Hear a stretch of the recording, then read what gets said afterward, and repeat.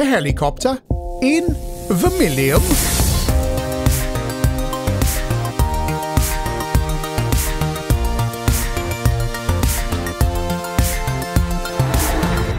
A quote from the film North Sea Hijack, or if you live in America, Folks, starring Roger Moore in between Bond films. For today, we're not playing North Sea Hijack, but Rig Attack by Tynemouth.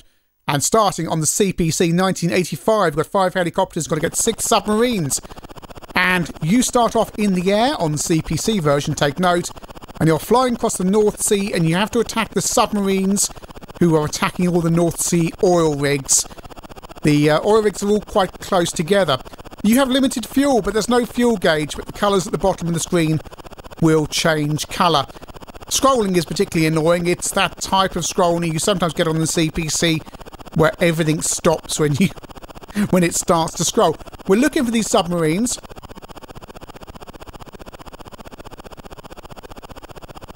And there's an increasing amount of submarines on each level, although each level looks exactly the same. It's a wraparound map. Or BPR. Oh, there we go, there we go. That's a submarine there. All we've got to do is shoot him. Now, our missiles can't reach all the way down to the screen, so we've got to get low enough to shoot him, or he's got to come high enough to get us. And one thing I noticed on the CPC version is the helicopter can't go diagonally, which means you can only go up, down, left and right, which makes flying when you're in combat very unpleasant. We're over to the BBC. And it's much more playable than you notice. And you've got a fuel gauge. Each oil rig, or most of the oil rigs, have a landing pad on them where you land to get more fuel. And your fuel runs out very quickly.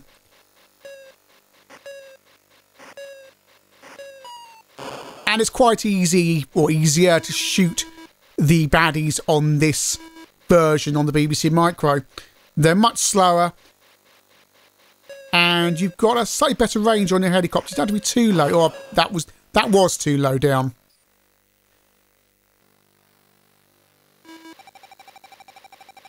And you'll notice on the BBC version, you start off on the launch pad, on the helicopter pad, and you can refuel straight away, whereas on the CPC, you start in the air. Over to the Acorn Electron, separate version for the Elk. Had to load this off of cassette, because it wouldn't work on my SD card adapter due to the way the memory is used. Apparently a new version is out that gets around that problem. I need to look at that. So I'll be buying another SD card adapter. You can't redefine the keys, but the key layout isn't too bad.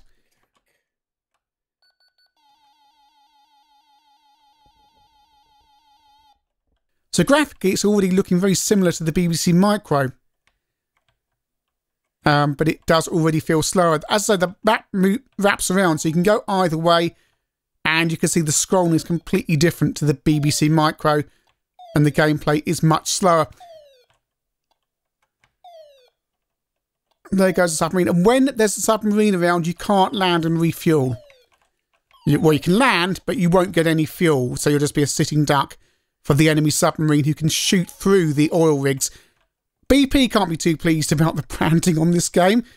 Every oil rig pretty much says BP on it, British Petroleum as it was then.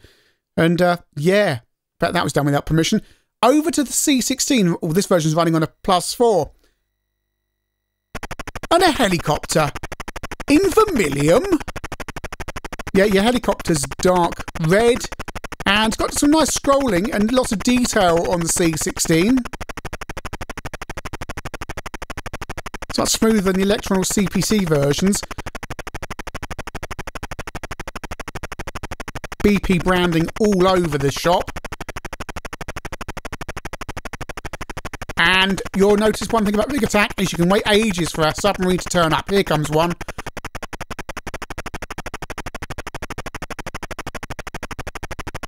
No, there's a trick on the C16 version where you have to be going the same direction as the submarine, and then you get a bit ahead and drop the bomb.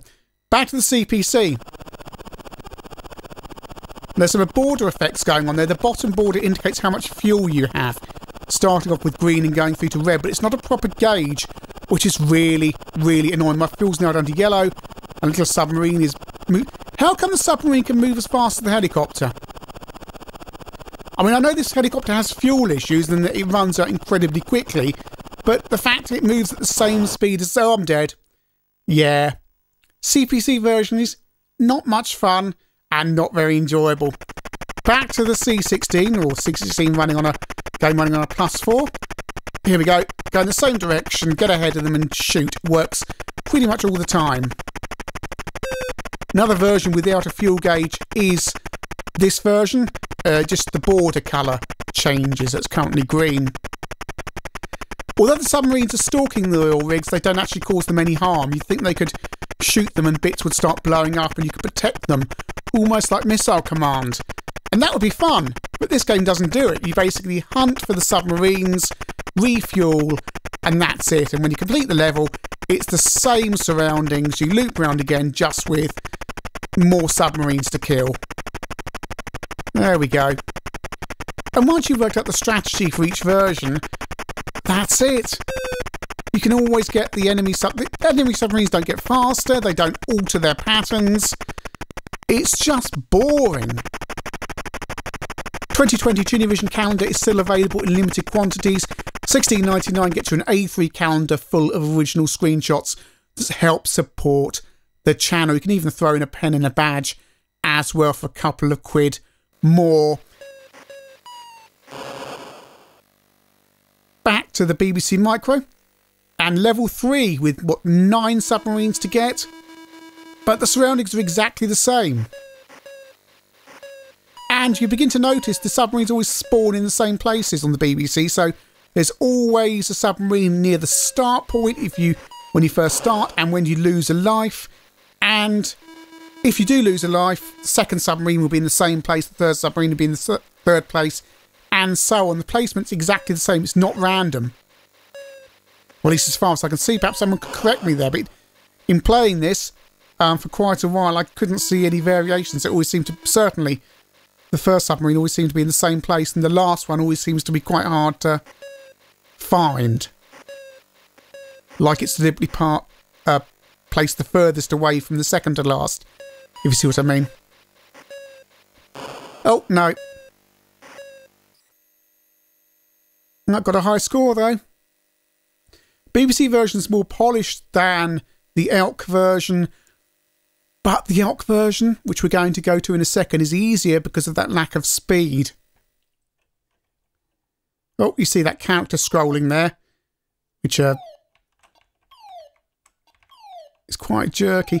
The game doesn't lose too much. I mean, hell, let me rephrase that. A game that doesn't have much doesn't lose much in its translation to the Elk. Gameplay's the same, you just lose that scrolling and it's a little bit slower because of the memory.